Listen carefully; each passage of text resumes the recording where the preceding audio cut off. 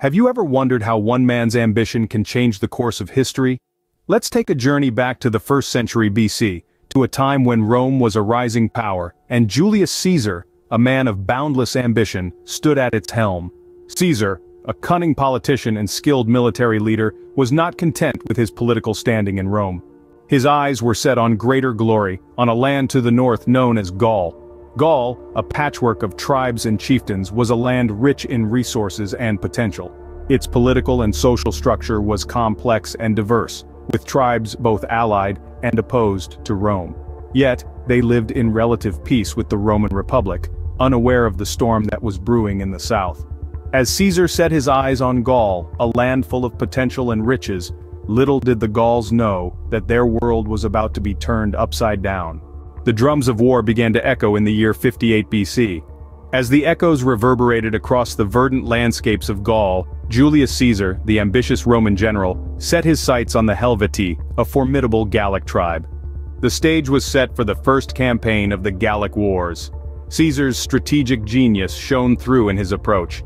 Instead of a head-on attack, he cleverly halted the migration of the Helvetii, forcing them into a position of disadvantage. Then came the key battles, each a testament to Caesar's mastery over warfare. From the clash at the RR River to the decisive victory at Bibracte, the Romans displayed their prowess, outmaneuvering the Helvetii at every turn. The outcome of this campaign was a resounding Roman triumph. The Helvetii, once a powerful tribe, were brought to their knees.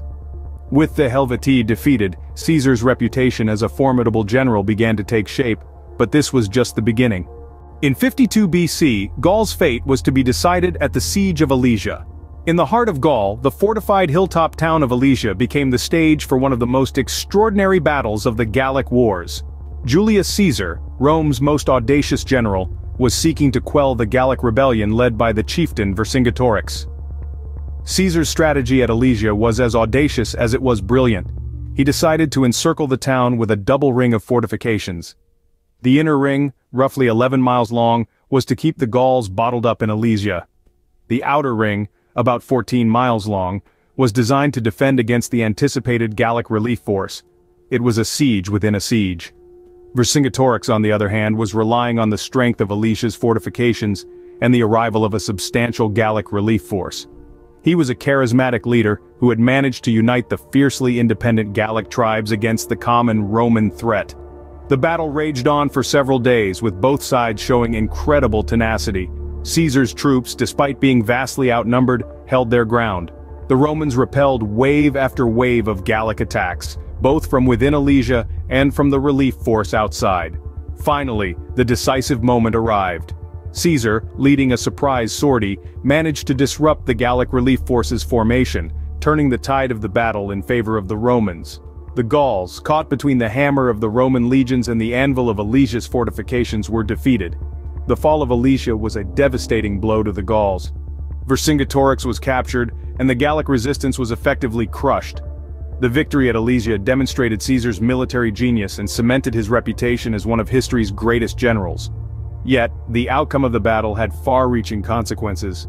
It marked the beginning of the end of Gaul's independence, and the start of its transformation into a province of the Roman Empire.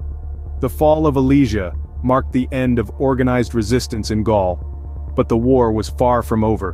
By 50 BC, Gaul was under the dominion of Rome, but at what cost?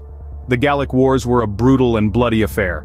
The casualties on both sides were colossal, with some estimates suggesting that as many as 1 million Gauls perished, and another 1 million were enslaved. The Roman losses, though significantly less, were substantial as well. The aftermath of the war saw a profound shift in the political and social structures of both Gaul and Rome. Gaul, once a land of independent tribes, was now firmly under Roman control.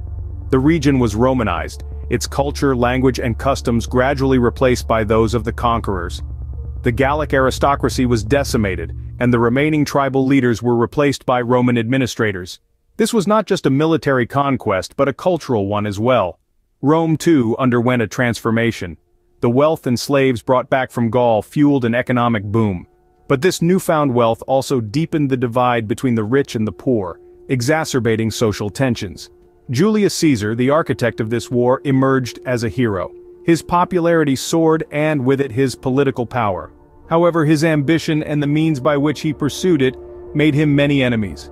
Caesar's fate is well known. His rise to power was meteoric, but so was his fall. His assassination on the Ides of March, 44 BC, was a direct consequence of the political turbulence his Gallic campaigns had helped to ignite. The legacy of the Gallic Wars is complex. They marked the expansion of Roman power across Western Europe, laying the groundwork for the Roman Empire that would dominate the ancient world. Yet they also exposed the fragility of that power, the volatility of ambition unchecked. The Gallic Wars, a testament to Caesar's military genius, were also a grim reminder of the price of ambition and the impermanence of power. The echoes of the Gallic Wars still resound in the annals of history. These brutal campaigns, fought from 58 to 50 BC, fundamentally altered the course of not only Gaul and Rome, but the entire Western world.